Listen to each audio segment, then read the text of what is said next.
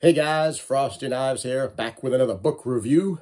And today we are going to be taking a look at the second book in the Gwendy Trilogy, this time written by Richard Chizmar. And we are going to be talking about Gwendy's Magic Feather. Now this book was published in 2019. It clocks in at 210 pages, and it is the middle book in the well-received Gwendy Trilogy. So let's talk about it. So it's been quite a few years since we last met 12-year-old Gwendy Peterson and her infamous button box. So since that time, Gwendy has graduated high school and college. She has had a successful career as an advertising executive. She's sold multiple best-selling novels, so she's an author. She's also a very well-accomplished documentary maker. She wrote a book and a documentary about her best friend who died from AIDS. She won an Academy Award for that documentary, so she's also an Academy Award winner. And then finally, she has become a congresswoman.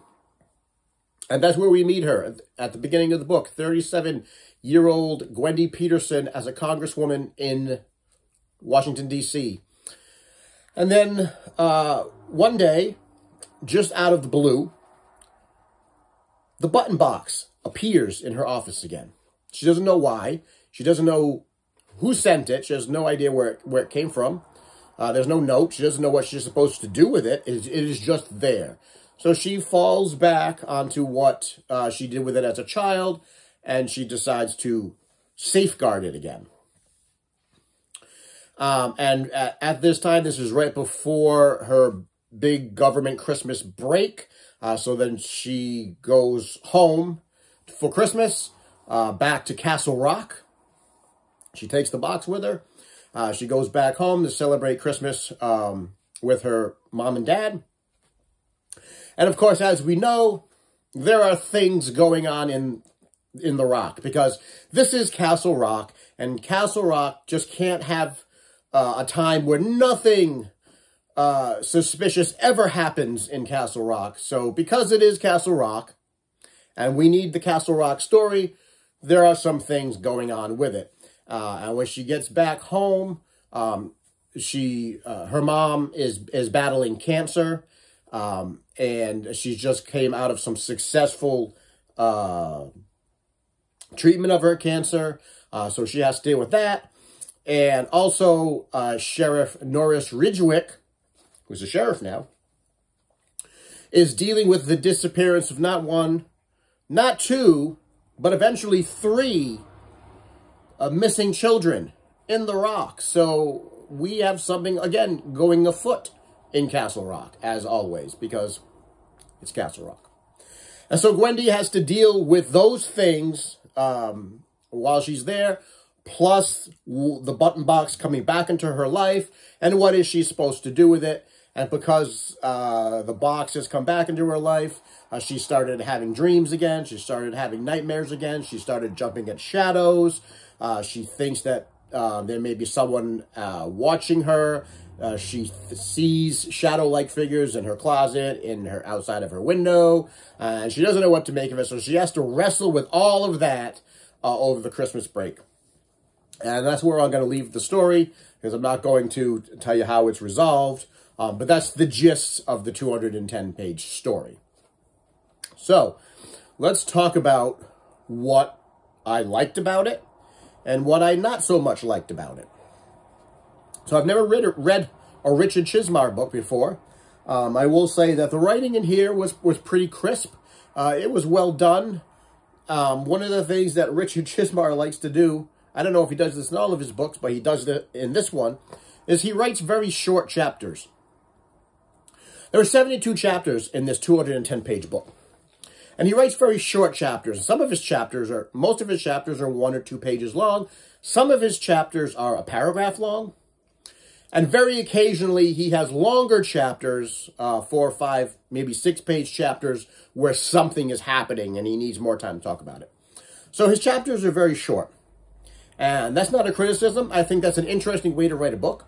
And I sort of like that idea because it encourages you to keep reading, right? Because the chapters are so short, you can go, I'll read one more, I'll read one more. It doesn't feel like a heavy lift. And so it encourages you to keep reading, and that sort of sets the pacing for the book. This book could conceivably be read in a day. I took a couple of days to read it, but you could read it in a day. You could read it in a sitting. You could. It's not a heavy lift.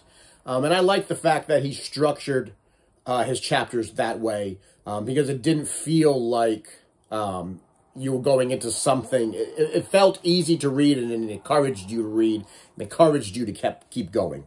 So I thought that was good and thought that was interesting. It's nice to be back in Castle Rock. Castle Rock post Needful Things, because this takes place at the turn of the century, Y2K. So it's nice to see the Rock after Leland Gaunt tried to blow it up and destroy it in Needful Things. It was nice to see the Rock again. It was nice to see all the people and new people and old people in the Rock. It's almost as if Richard Chizmar has taken us on a tour of the Castle Rock, a who's who and what's what in the Rock, because he makes mention of a lot of things. We talk about he touches on all the major events that happened in the Rock, touches on Dead Zone, touches on Cujo, touches on Needful Things. He talks about all the major who's who of Castle Rock. We talk about, he mentions Sheriff Bannerman, Alan Pangborn, Norris Ridgwick is the sheriff, Pop Merrill is mentioned. So it's nice to be back in the Rock and to see what happened and how they rebuilt after what they call the Big Fire of '91. The Big Fire. That's pretty accurate. They tried to blow up and burn the town down, and they did a pretty good job of it in Needful Things. So it was nice. It was nice to see that. I did enjoy it. So those are some of the things that I liked about the book. Let's talk about some of the things that I may or may not liked about the book. I will say going into this that I found this book to be a very middle-of-the-road book. I think I rated it a 3 on Goodreads because I gave it a sort of middle-of-the-road average rating for what I felt was a middle-of-the-road average book. And it is the middle book in a trilogy. So what are some of the things that didn't quite resonate with me? Well, one of the things was I wasn't really sure of the purpose of the book. I'm not sure what type of story that the book was trying to tell us. If the book was trying to tell us the middle story of Gwendy's life, the first book is she's 12 years old and she gets the button box for the first time, so that's the first chapter of her life. Then now she's 37 in the Congresswoman, and this is the second chapter of her life. And then the next book, Gwendy's Final Task, is sort of the end chapter of her life. So if this book is telling us the middle story of Gwendy's life, then it succeeded. But other than that, I'm not really sure what sort of story it was trying to tell. Because we never really got sufficient explanations, in my opinion, about why things were happening. We did get explanations, but I don't feel that they were sufficient. We did get an explanation of why she has the button box. It was actually in the very second to last chapter. Everything was sort of explained in the second to last chapter. We did get an explanation of it. And I read it, and it felt paper thin to me. It didn't quite resonate with me. It didn't explain anything, really. There was an explanation, but it didn't explain what I wanted it to explain. So I thought the explanation fell flat of why this was happening to her. Let's talk about the magic feather. It is called Gwendy's Magic Feather. So where's the magic feather? Well, the magic feather shows up three times. Magic feather doesn't show up until 3/4 of the way in the book. Until Christmas, when she's opening presents, and her father gives her a present, and she opens it up, and it's a card. And inside the card is this feather. And she says, oh my God, I haven't seen this feather since I was a child. And he's like, aha, I found it in my workshop. And I knew you would want it. And so here's the present. It's the feather. And you find out that this is a feather that she got when she was a child from another child who tried to tell her it was a magic feather and sold it to her for $9. And then she kept it. Then she lost it. Then her father found it again and gave it to her as a present. It's never really explained what this feather is and why she thinks it's magic. The only thing that happens with the feather is that she gives it to her mother when her mother goes into the hospital for cancer treatment. And then she comes out and she's fine. And she says, I guess your feather was magic after all. That's it. I think Chizmar was trying to use the feather as a metaphor for the button box. The button box is the true source of magic, and he's using this as a metaphor, whereas when she was a kid, she thought this was magic. It was just a feather, and she believed it was magic.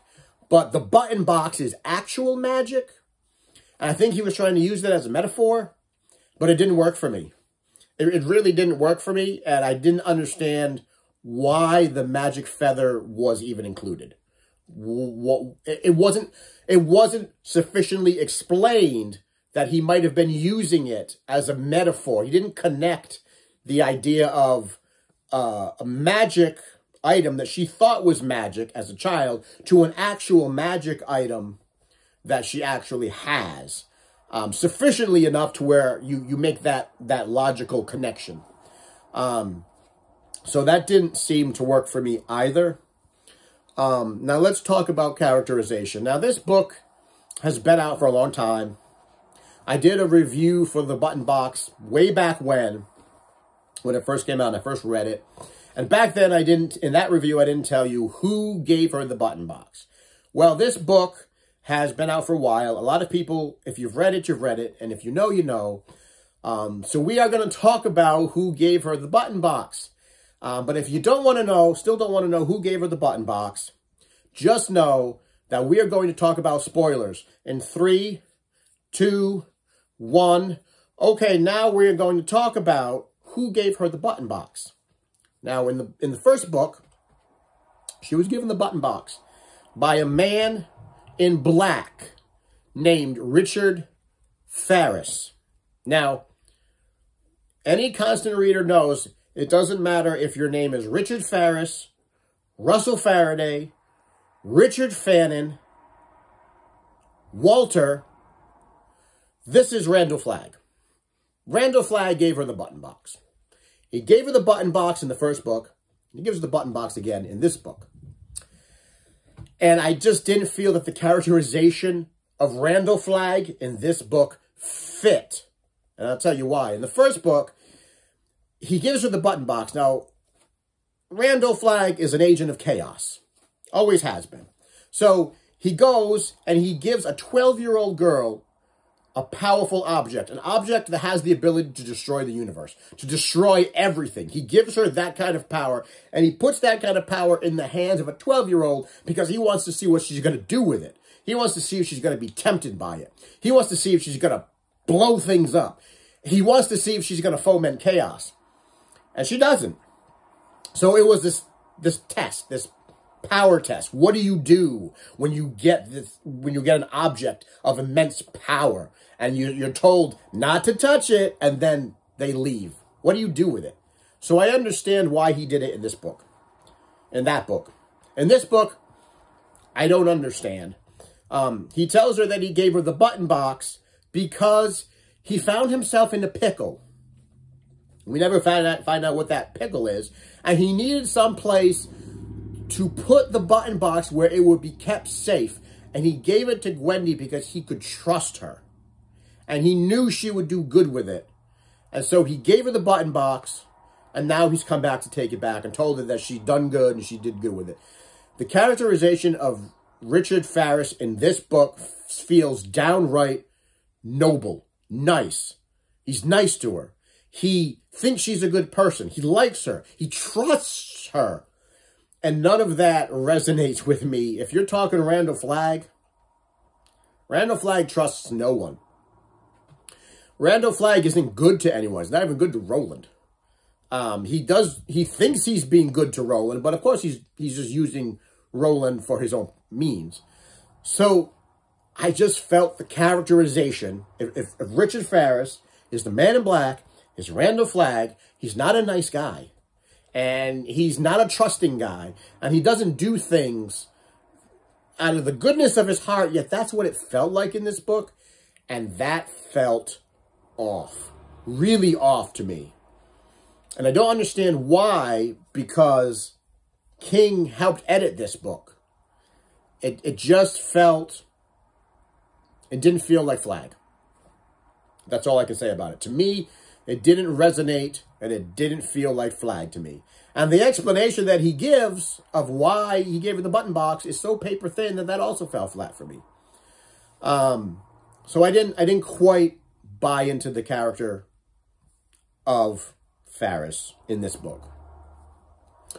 And the major theme that she's wrestling with in this book, in the first book, she wrestles with, what do you do with when you're given a book of something of immense power, and how do you handle it?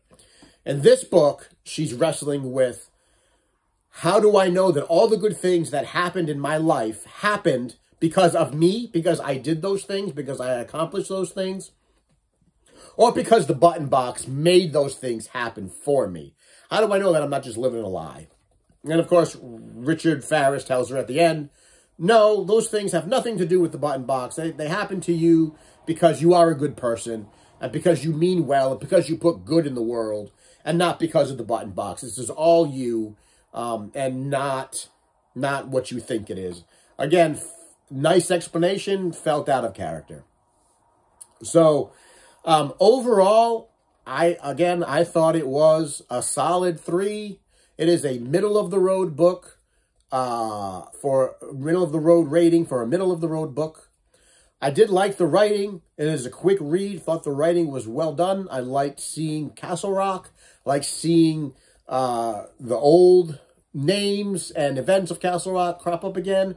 I like seeing Gwendy again. I like the character of Gwendy. So we'll see how she finishes up in the last book. But I like her character, so it's nice to see Gwendy again. But some of the things that happened in the book, and some of the explanations that happened in the book, and some of the characterizations that happened in the book just fell flat for me. And that's how I read it, and that's how I felt about reading that book. So, not that it's bad, but it's not really where I thought it would be.